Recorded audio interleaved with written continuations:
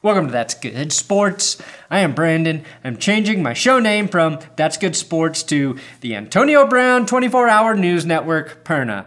And that is still a better name than what Washington actually landed on for their name this season. The saddest ball catcher in NFL history. It takes a lot, but I can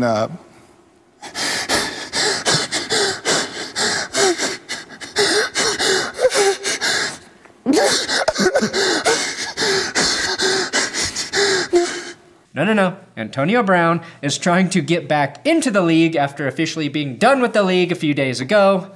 Unlike others, I hope he never plays, and I will have the balls to explain why today.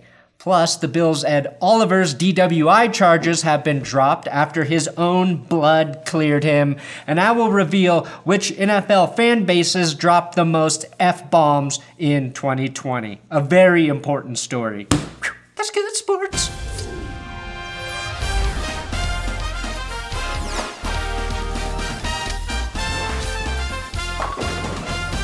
Ding dong. Please subscribe to this YouTube channel for football news videos. Tonight is our Patreon Zoom conference call for all of you Patreon, $5 and above patrons.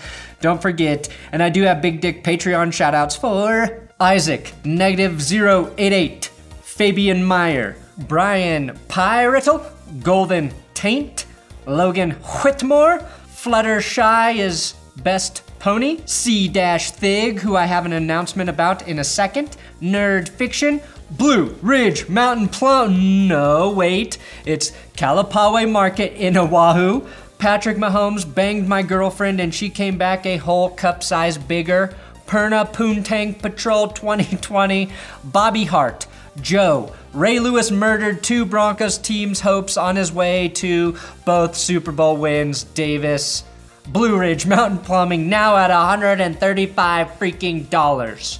Now C-Thig sent me a message on Patreon asking to promote a GoFundMe for his cousin who was shot in the face by a shotgun during a robbery. This is probably the only time I'll make an exception to promote a GoFundMe. Colin's cousin definitely gets a big dick survivor shout out and has a great family trying to support him and the steep medical bills they are currently facing. So I put the link in the description for anyone interested in supporting. No pressure, but I appreciate your message, C-Thig, and wish your family all of the best and your cousin a speedy recovery. Look, I thought I was gonna be done with Washington for a while in the last episode, but the Washington football team has a new name, and it is the Washington football team. For now, at least. Until they can decide on a permanent name, they will be known in their generic form. I would prefer they go by the Washington Team of Football, if only for the WTF acronym showing up on scoreboards and tickers, but then they might have a copyright issue with Mark Maron, so who the fuck knows. According to our friend Adam Schefter, the Washballs, as I will call them to save time, are taking the Redskin logo off of the side of their helmets and replacing it with the players' numbers. And in this very underwhelming uniform reveal, you can see they look exactly like they did before, but without the logos, just like you would expect, except for some reason, they now play football on a fucking soccer field. Oh, the Washballs. No matter how much soap you use, will never come clean. The Washington Wipes, because we've always got a mess to clean up. Now, Dan Snyder gave up on finding a new name. This is a billionaire who has had 2 decades to think about this situation with all of the resources anyone could imagine, and this is too hard for him. He can force executives to do cartwheels for his amusement, but getting a new name and logo for the 2020 season was outside of his capabilities as a team owner. This is the most pathetic thing I have ever seen in sports, and that includes my 6th grade football highlight reel. I mean, LeBron James is roasting the Washington football team on Twitter. The good news is you can still buy Washington's shitty merch. If you think this Washington football team will be a collector's item one day, you're wrong. You cannot make garbage a collector's item. Now, I do love that Dan Snyder gave up the day the NHL announced that the Seattle Kraken will be the newest NHL franchise. Their logo, extremely average, made worse by a chart explaining the anatomy of the logo, but the name, the Seattle Kraken, is very badass. Suck it, Snyder. Release the Kraken, yep, and I get it cracking. Motherfuckers better run when I enter the dragon. Now, if you recall, Bills 2019 first-round draft pick Ed Oliver was arrested in Houston back in May for a DWI when he was pulled over and had an open beer can between his legs. Now, it wasn't a big story at the time because other NFL players were doing some armed robberies over a Madden tournament. Gone wrong. Well, I have some good news as Ed Oliver has had all of the charges against him dropped. The officers at the scene said Oliver failed a field sobriety test, suspected he had something in his system other than alcohol, and charged him with unlawfully carrying a firearm in Texas. That's like getting charged with eating too much vegan food in Boulder, Colorado. Now, Oliver's blood work came back totally clean, totally negative, and the gun charges were then dismissed because it's only illegal to have a pistol in Texas if the driver of the car is drunk or charged with another crime. This is obviously great news for Ed Oliver and the Buffalo Bills. It just shows how different state laws, hell, city laws can vary. Ed should have known driving with an open beer can is only mandated in Buffalo and frowned upon literally everywhere else except for maybe parts of Florida. Now, as a low-key Bills fan, I was on Ed Oliver's side until he took to Twitter to shit on people who are 5'8" when he tweeted about the incident. He said, "Now y'all go back and read this article knowing that all my blood work came back clean, but I had a beer can between my legs. Get the fuck out of here. How does a 5'8" officer see inside a window above his head anyway? How do 5 cops show up before I take a sobriety test? Huh? 5 cops showed up because you're a big motherfucking dude, Ed. Also, probably because they're racist. But let's focus on how you blatantly just discriminated against men of stature being 5'8". Do we not bleed too, Ed? Do we not sometimes surprise the world and be great at football like a Darren Sproles, Ed? Your words hurt, Ed. And we can reach almost all of the shelves and kitchen cabinets. We can see into trucks, Ed, unless it's lifted. Oh shit, yeah, your truck was lifted. It's a Super Duty. Yeah, we can definitely not see inside of that truck. You got swindled, Ed. Next time, keep the beer can closed and shove it inside of your pants so people think you have a very thick penis. That's something a 5'8" man will ultimately understand. That's something he will salute you for doing. Not that I've ever done it. Staying with the Bills for a minute, New Era Field wants out of its naming rights with the Buffalo Bills. Good, because that name's boring.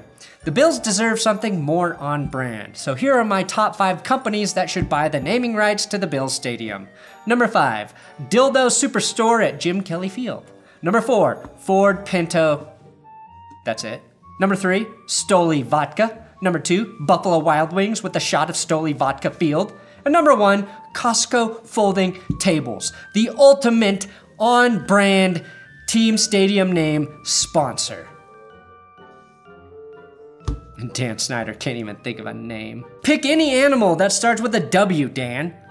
The wombats, the walruses, although you would need Andy Reid to be your head coach, the wolverines, the warthogs. It is so easy. Now, when Trey Parker and Matt Stone wrote about intersports play in their magnum opus, that is basketball, this is not what they had in mind. Here's Brandon McManus, Broncos kicker, taking the most boring part of football, kickoffs, and mixing it with the most boring sport to watch, golf. That is the most critical I will ever be of the Gooch Slayer himself, Brandon McManus. I feel bad saying what I just said, but I made an oath to Odin himself to always keep it real. Another big story, again, after announcing / vaguely threatening to retire while also promoting his album last week, Antonio Brown is asking the NFL to give him answers about when he can be reinstated. AB posted this on Instagram with the Roger Goodell video. I have complied with each and every ask of your investigations throughout the past 11 months. You have had access to all of my phones. You know what the deal is in each and every situation that the media has distorted. I have been seeing the therapist you asked me to. I have worked on all aspects of my life this past year and have become a better man because of it. The fact that you refuse to provide a deadline and the reason for the fact you won't resolve your investigations is completely unacceptable. I demand you provide me clarity on this situation immediately if you really care about my well-being. My legal team continues to ask and you provide no answers. How is it that the league can just drag its feet on any investigation it chooses on players and we just have to sit there in limbo? Need an update so I can talk to these teams properly. They're waiting on you at NFL. Let's get this thing moving. We've got history to make. Hashtag Himothy.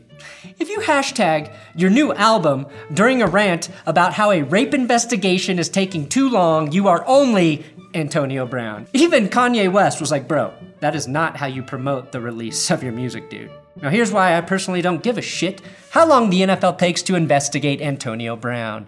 It's because they are investigating sexual assault and rape claims. That's a case you want to get right. If Antonio Brown is innocent of those accusations, then it sucks that he has to go through all of this. But let's not pretend like he didn't make this situation worse every single chance he got. Pat McAfee, who is probably my favorite football talker next to the man I see in the mirror every morning, sort of defended Antonio Brown and his frustration with the investigation on his show today. He even tweeted at him to what I assume is to gain favor with one of the most careless guys I have ever watched in sports. Now, Pat in no way defended what Antonio Brown has been accused of, but he sympathized with him. I'm sorry if I don't care if the NFL takes too long to determine if he's a rapist during a global pandemic when they don't even really know how to make football happen. The only job on earth you can have where you can make as many mistakes at the magnitude Antonio Brown has is politician. Antonio Brown has been a terrible person for close to 2 straight years, which doesn't even factor in the sexual assaults. He doesn't deserve a job, and we're now supposed to give him another chance to make millions of dollars because he's been quiet for a few months? Fuck off. I'm so tired of seeing people who act like dirtbags over and over and over and over again get rewarded. The list of people wronged by Antonio Brown could fill an entire football roster called Scorned by Antonio Brown, the football team. So forgive me if I don't believe that he didn't sexually assault a woman. We know he threatened her during the investigation because he was dumb enough to loop in his lawyers and his text threats. But go ahead, Pat, sympathize him for having to wait 11 months for an NFL rape investigation. That said, you ever want to collaborate? My door is open, Pat. Now, a few days ago, NFL Reddit had a post from Maps Are Cool, which ranked fan bases using the F word the most in 2019. I believe these are just from Reddit comments, which featured 7 million fan comments that they got these numbers from. Regardless, Maps Are Cool is officially the patron saint of fucks. Jaguar fans said the fuck word the fewest times, just 53.55 fucks per thousand. Ravens fans had the second fewest per thousand at 53.59, even though they had more than 4 times the amount of fucks used overall than the Jaguars. The top 10 teams in order from 10 to 1 were the fucking Falcons, the fucking Chargers, the fucking Vikings, the fucking Panthers, the fucking Eagles, the fucking Rams, the fucking Browns, the fucking Raiders, the fucking Lions, and my number 1, Denver Broncos. Fuck yes. I like to think I accounted for about 17% of the overall fucks used. And never have I been so proud of a team that finished with a losing record. One question I had was, how many of these fucks between Broncos and Raiders fans were just them yelling fucks at each other, as they both finished in the top 5? Maybe we're more alike than we thought, Raiders fans. What I want to know is how many of these fucks are being used in noun form versus fucks as verbs, as in fuck the Raiders, or who the fuck wants to watch the fucking Raiders this year? Those are the fucking questions I want fucking answered fucking immediately. Thanks for watching another episode of That's Good Sports. Please subscribe here on YouTube. I'm on Twitter, Instagram, @BrandonPerna, if you care to follow me on those socials.